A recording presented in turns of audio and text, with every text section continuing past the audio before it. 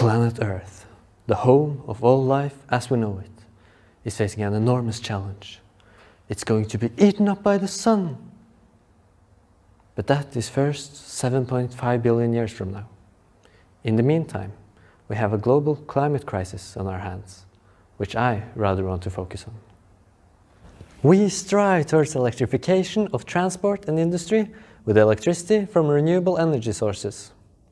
This has made the battery market increase rapidly, with lithium-ion batteries in the leader seat. Lithium is a limited resource and is concentrated in certain geographical areas in the world.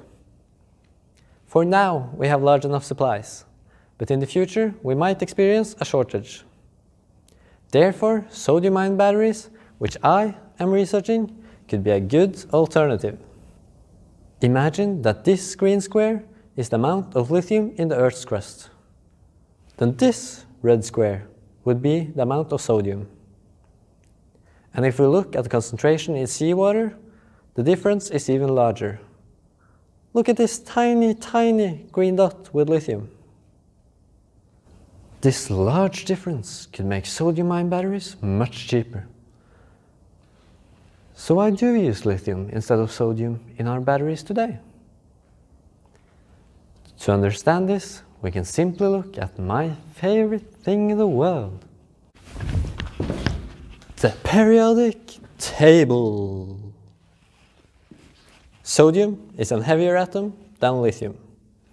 It will therefore give less capacity compared to mass. Sodium ions thus also have a larger radius. To explain the effect of the larger size of the sodium ions, we need to understand how a battery works on the atomic scale. Here we see some lithium ions relaxing inside the cathode, where they prefer to be. By charging the battery, we can force the lithium ions over to the anode, which is for most lithium-ion batteries, graphite. When we want to get some energy back, we just let the lithium ions slide back over to the cathode side. When we instead use sodium, the larger ions does not go into the graphite structure. Therefore, we need another type of anode material. And this is really where I come in. Because when we send sodium into my material, the sodium ions destroy it and make a complete mess.